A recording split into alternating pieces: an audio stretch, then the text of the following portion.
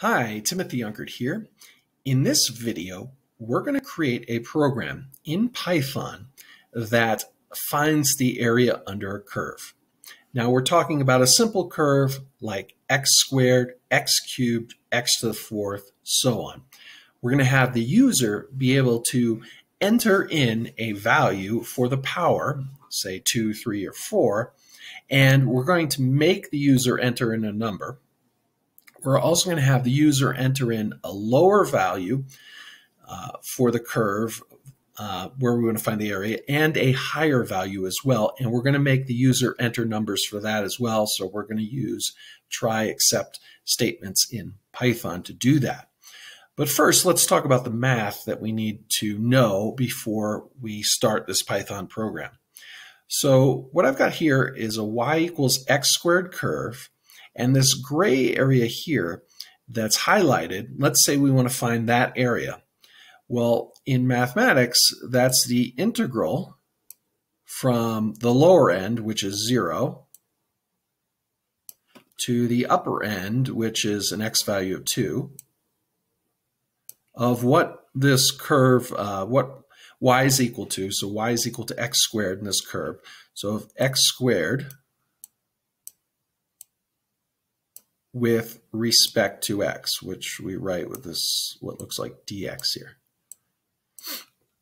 Okay, so the way we can find that is we take basically what's called an antiderivative. So in calculus, you have, when you take a derivative of something, you have this rule called the power rule. So when you have something simple like x cubed, and you take the so let's focus down here. So if you have x cubed and you take the derivative of that, you take this power 3, put it in front of the x, or multiply it times whatever number is in front of here. So because there's no number written, it's 1. So 3 times 1, we put a 3 here. So we have 3x, and we drop this by a power of 1. So it becomes 3x squared. So that's the derivative of x cubed. We want to take the antiderivative of x squared. So what would, if we had some value of x raised to some power, how would we take the derivative of that and end up with x squared? Okay, so let me erase this. So we're obviously going to start with x cubed because we want this to be x squared, right? So we'd start with x cubed.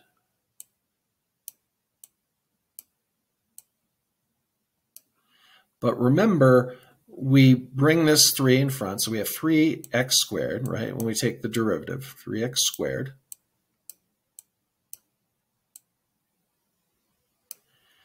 But we just want x squared. We don't want 3x squared. So we have to start with x cubed over 3, because when we bring the 3 down, it'll be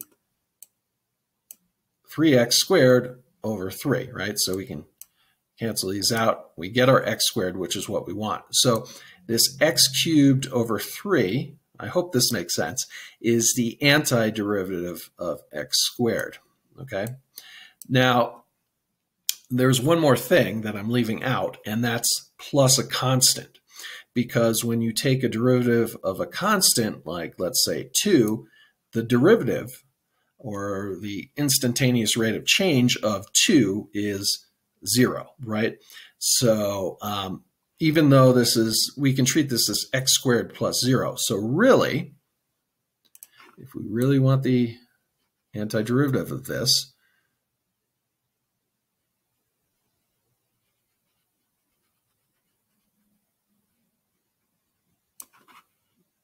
we're going to write x cubed over 3 plus some unknown constant, which I'll just write as a capital C.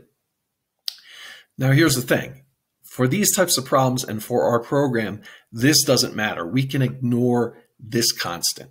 The reason being is we're going to evaluate this x cubed over 3 at 2, and then we're going to subtract over x cubed over 3 at 0.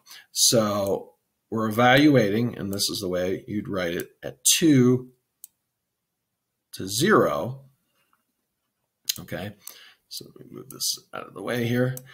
So really that becomes 2 cubed over 3 plus some constant minus 0 cubed over 3 plus some constant. Well, what happens with the constants? The constant, so we have a plus constant here, and then we have minus, well, the constant's inside here, so it's going to be minus this constant, so these cross out. So really, what this simplifies to being is, erase all this stuff, is 2 cubed over 3 minus, in this case, 0 cubed over 3. Whatever the lower value is, right? So 0 cubed over 3 is just 0. So in this case, it's really easy. It's just 2 cubed over 3 minus 0. So 2 cubed is 8. So it becomes 8/3 is the area under this curve, okay? Now, so we're going to do x squared. They could enter in x squared, and these two numbers they can enter in. We can also do x cubed, x to basically any power they can think of. We're going to write this program for. So let's say that instead here we had x to the 5th power. Well, we're going to follow the same pattern with the antiderivative. So it's going to be x to the 6th power over 6, right? Because then we bring down the 6 over 6 cancels out, and we have x to the 5th, right? I'm hoping you're picking up on this. And with the values here, let me get my eraser again. So whatever the values are is whatever we'd evaluate it to. So let's say this was, I don't know, 5. Oh no, let's pick a different number. Let's pick 7. And let's pick 5. No, 4. I keep wanting to pick 5. I want to keep the numbers a little different so you can see. So this would be evaluated from 7 to 4. So we'd have 7 to the 6th power over 6 minus 4 to the 6th power over 6. And then we'd probably want to put these in a calculator because that would be a pretty big number, minus another fairly decent number to figure it out. Okay, but luckily we're going to write a Python program to do all this, and we're going to make sure that the user is putting in numbers. Okay, so if any of that was confusing, maybe rewind the video, watch that part again. In this next section of the video, we're going to actually go into creating the actual Python program. And I'm going to do that using a text editor called Emacs. You can use whatever you want. There's multiple ones out there, but I have a pretty simple setup where we're just going to focus on the code. Okay, I hope to see you in the next section. Okay, so now we're at the part of the video where we're going to create our Python program. So the first thing we want to do is take in a user input for the power of x. So we want an input. What is the power of x? And what we want to do is set that to some variable so we can store it. So I'm going to call the variable power underscore of underscore x and set it equal to that input. And now to make sure that we're taking it in correctly, let's just print power of x. Okay, we'll save that program. And let's run eShell here. And we're going to just run Python 3 and then the name of the file, area under curve. What is the power of x? Let's say 3. it prints 3. Okay? There is a little issue with this program, and I'll show you that by running it again. So if we run it again, we say, what is the power of x? And I say something like tree, which is a word. We get tree. So we can't really calculate with a tree. So we want to make sure that this is an integer. So let's exit out of here. And we want to wrap this in an integer.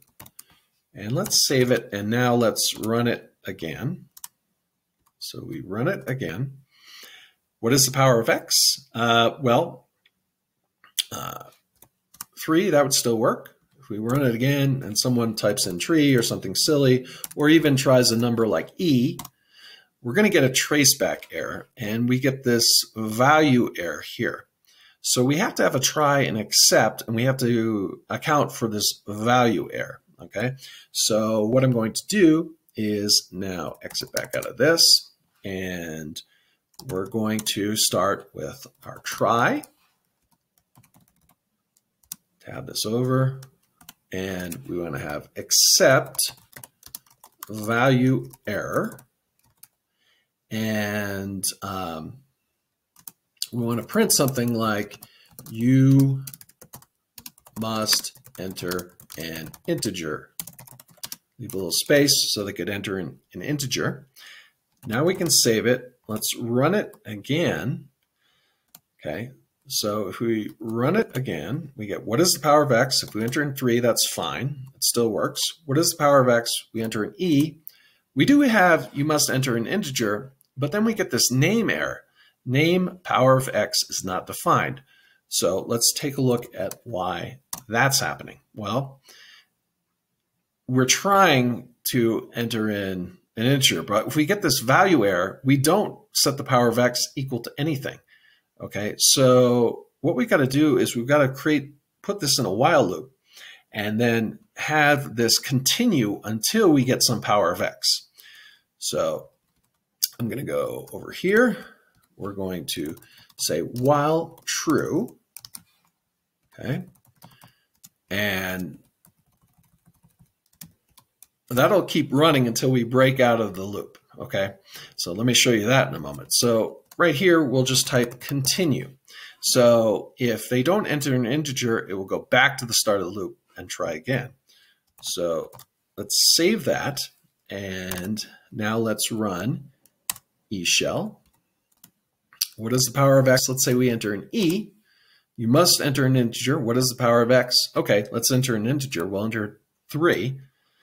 It keeps going. So we're not going to be able to break out of this loop. We have to have something that breaks out. So I'm going to do a keyboard interrupt and break out of that loop. But we also have to have basically an else statement that says break. Okay.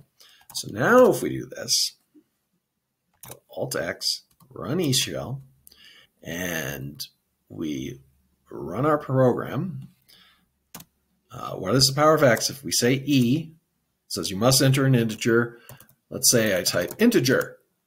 No, you must actually type a number, like a whole number. All right, so 4. Okay, so now it breaks out of the loop, it prints 4. So it's taking in that value. So if we check that, that's good. We want to do that for both the power of x, we want to do it for the lower x value, and we want to do it for the upper x value. So I'm going to go to the start of this line and get rid of that. And we're also going to do this for our other values. So we're going to say while true, try, and we'll do lower underscore x underscore value equals 1 an integer of an input. What is the lower value of x? Okay, we're going to create an exception for a value error if they don't enter an integer, and print something like you must enter an integer. Okay, and we're going to have it continue until they do, and then we're going to break when they do. So we're going to break that loop. So that's the same kind of thing, and we're going to do the same kind of thing for our higher value. So we're going to say while true, we're going to try to get an upper x value, which we want is an integer, and we want to take the user input. So what is the upper value of, move this out of the way, of x? And we want to have an exception for a value error. Print, you must enter an integer. And we'll continue the loop until they do. And when they do, we will break, okay, from that loop. All right. So we've got our 3 user inputs.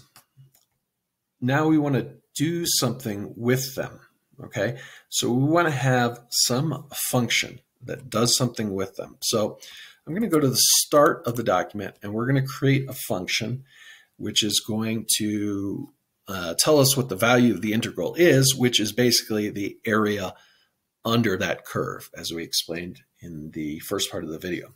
So to create a function, I'm going to type def, which is short for define, and let's call it integral underscore value. Let's pass in a low value, a high value, and a power, okay? And I'm going to create a little doc string here and say this function calculates the area under a curve. Okay, and so we're going to first, if we remember back, we have the high value, the antiderivative, minus the low value. So we want to first figure out what the low value and the high value is, and then subtract the low value from the high value. So let's start with the low value. You can start with the high value if you want. We can say the low val of the integer equals the low val that we pass in raised to, remember we raised the power by 1, so we're going to take the power and we're going to add, if I can spell it correctly, power plus 1. And we're going to divide all that by the power plus 1, because remember we had to have that for, like for instance, x squared. The antiderivative of x squared was x cubed. We raised the x to a power over 3, so over the power plus 1. So we're going to do that for the high value of the integer as well, which is going to be the high val raised to power plus 1 divided by the power plus 1. And then the total value is going to be the high value integer minus the low value of the integer. Okay, and then at the end, we're just going to return the total value. Okay, so that's our function that we've created. Okay, we also, probably at the start of the program, we want to print what the program does. So I'm going to print something like this program takes the power of x, put a comma here, and then we'll print another line for a curve y equals x to a power. It also, and we'll print, takes a low and high value of x for the range of the curve and calculates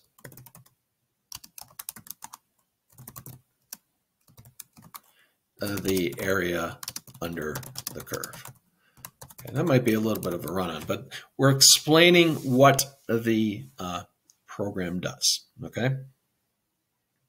So Now, let's go down to the bottom of the program and we'll say something like the overall value equals the integral value function when we take the low val and we pass in the lower x value, the high val, whoops, just high val, and we pass in the upper x value,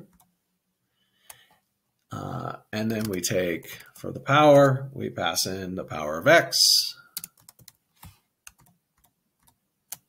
variable, okay, and then we print something like the total value of the integral is, and then plus the string, we'll round it to 2 places, so we'll take the overall value, round it to 2 places, and concatenate on square units because it is an area.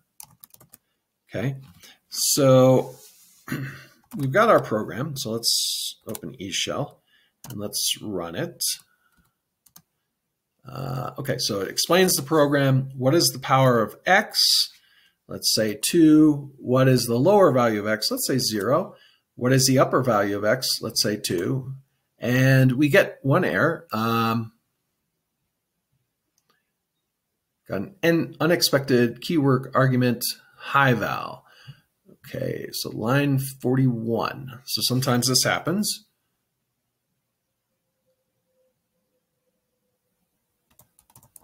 So let's just take a look at our function here. We typed in high value, and I meant to type in high val. So, okay. So let's save it again, and let's run it. Okay. So let's put in 2. Let's put in 0 for the lower value, 2 for the upper value, and it gives us a total value of the integral is 2.67 square units. Okay, that's 8/3, so it works, all right? And I've tested this for other values as well, but yeah, the program works, but there's still a few issues. So what I want to take a look at is the upper value. So if I go down here in the program, there's nothing in this that keeps the user from entering a lower x value for the upper value than the upper value. So I could type in 0 and then type in -1. That wouldn't really make any sense in the context of this program. So someone could type in a lower value. So we want to factor that in and take that into account and handle that. So we could say if upper x value is lower than or equal to, because we want it to be actually higher, we want it to be greater than the lower x value. Well, then what we could do is we could print the upper x value must be greater than the lower x value. And then after that, we could continue to the start of the loop. All right, so let's try this. So now we'll save it and we'll run it. Okay, so let's do 5 this time. What is the lower value of x? Let's do 6. What is the upper value of x? Let's do 4. It says the upper value of x must be greater than the lower x value. So let's try again. Let's enter 8. Okay, and then it gives us the total value of the integral rounded to 2 decimal places. So our program works now, and it takes into account that we have to enter in a higher x value than the lower x value. Okay, let's exit out of this for a moment. Now, let's say we want our program to add a little bit of attitude if the person isn't entering in an integer. So to do that, what I'm going to do is we're going to go back to the top here, and I'm going to create a few index variables. So one is p underscore x underscore index. I'll set that equal to 1. Then we'll do L underscore X underscore index. We'll set that equal to 1. And then U underscore X underscore index, which we'll set equal to 1. Okay. And so now we'll have some if and elif statements before we actually break. So we'll say if p underscore x underscore index, if that equals 2, that means that they, oh, one more thing. We have to, every time we get a value error, they don't enter an integer, we'll increase this index by 1. Okay. So now, if it equals 2, that means the first time they didn't enter an integer, the second time they did. And we'll print something a little snarky, like, it's about time you entered an integer. Okay. Now we'll also have an elif statement. So we'll say if this variable equals 3, meaning that it took 2 times where they entered in something besides an integer, we'll print something like, took you long enough.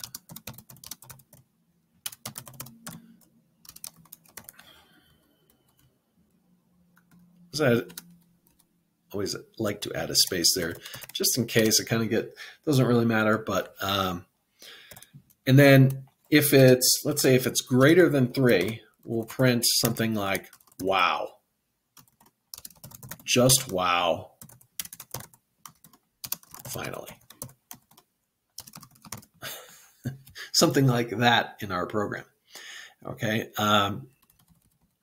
so now what I'm going to do is I'm going to do that for the other parts. So for this other else statement, so we'll scroll down. So we'll say if lower underscore x underscore index, if that equals 2. Now you could change this up and make it different things. I'm just going to keep it the same. It's about time you entered an integer. Okay, and we'll have an elif. If that equals 3, print took you long enough. And another elif statement.